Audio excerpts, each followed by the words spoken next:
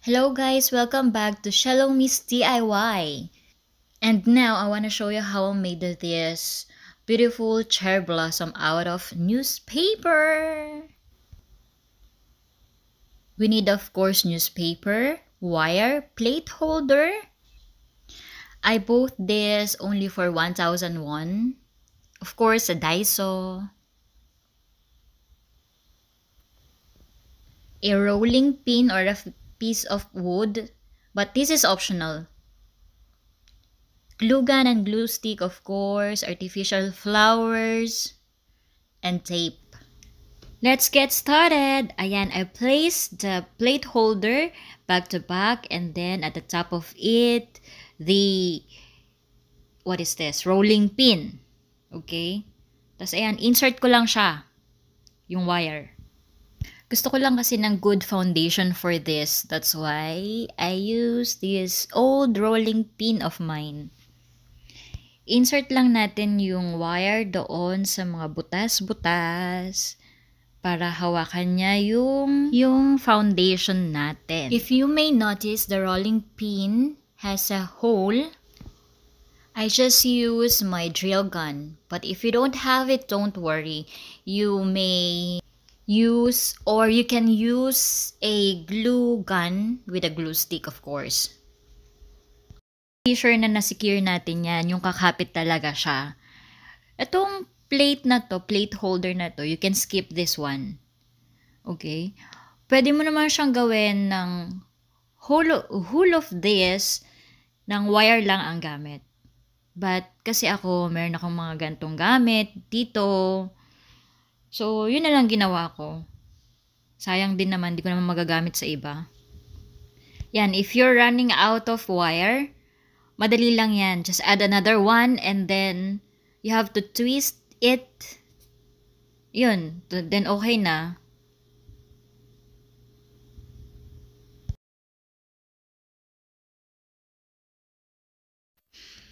Ayan guys. I-seal ko pa rin siya ng glue gun. Of course. With glue stick. Syempre.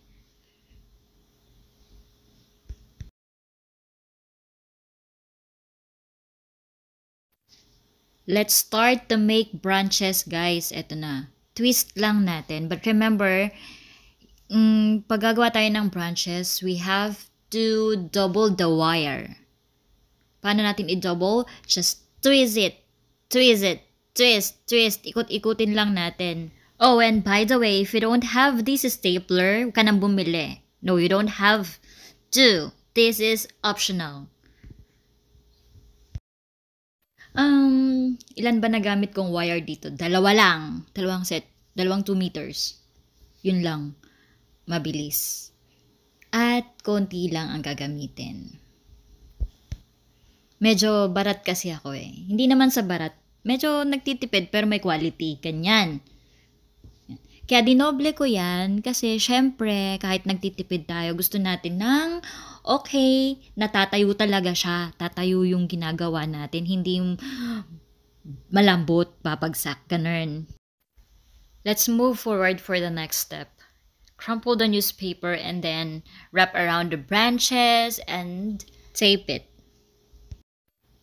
Ayan, nag-English ka na naman, Ineng. Ay, nako, nakakaloka. Alam mo naman yung dila ako napipilipit na dito sa Korea kasi nga pag nag-English dito, ewan ko nung nangyari. Ganun. Yung work, walk. Yung walk, work. Ganyan sila dito. Walang, mahirapan sila sa R at L. And then, ano pa ba? Orange sa atin, orangey sa kanila. Teacher, teachere. Ganyan dito. Lahat Ayan guys, pataas na. Palibutin ko lang siya ng newspaper and then, ayan. Tape ko lang siya. Ayan na ang kinalabasan niya. Tagpi-tagpi na siya. Ayan, and then let's wrap a tape for the whole body, whole branches, trunk, ganyan. For me, it's better to use the paper tape than the plastic one. Kasi nga yung mga susunod nating gagawin is malalaman nyo din yan. Ayun nga, back to mga Koreans tayo. Yung mga Korean, meron din naman marunong mag-English at mas maraming hindi marunong makipag-communicate ng international language. Yun. Hola, ayan na siya, 'di ba? Okay, mukha na siyang The Mummy Return. Tas ngayon nga, I want more branches. That's why, ito nang ginawa ko. I just poke a hole. Okay? As what you can see here, I put a glue.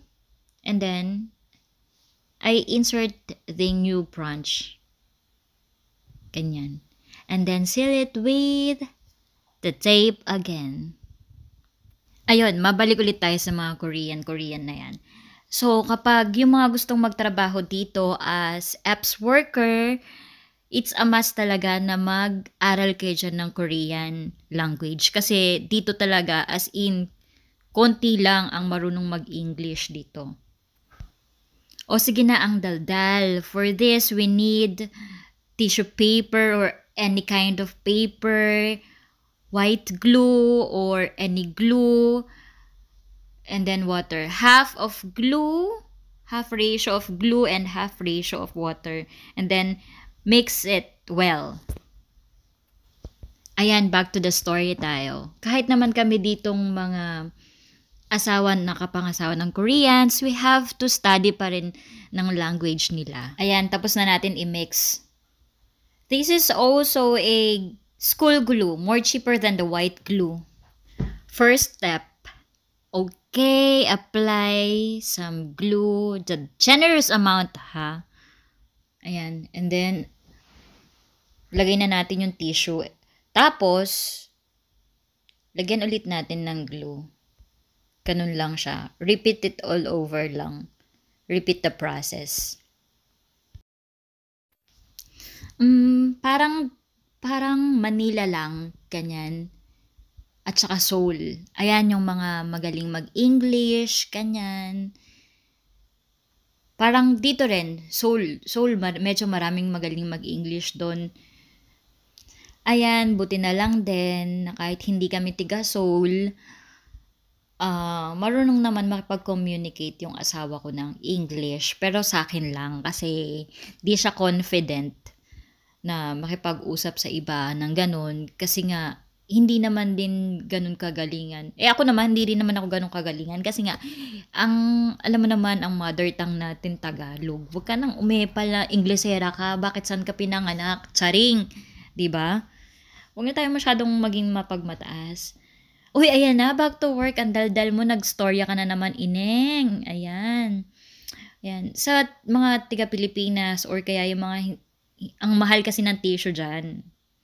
Yan, can't afford, ganyan. Pwede naman kahit anong papel. Ito lang ginamit ko kasi nga, hinahabol ko yung texture. Maganda kasi yung texture niya. Kapag natuyo siya, ayan. Or kaya pwede kayong, 'di ba, yung glue din medyo mahal-mahal. Pwede kayong gumawa ng sarili nyong glue. Yung mga sinaunang tao nga, 'di ba?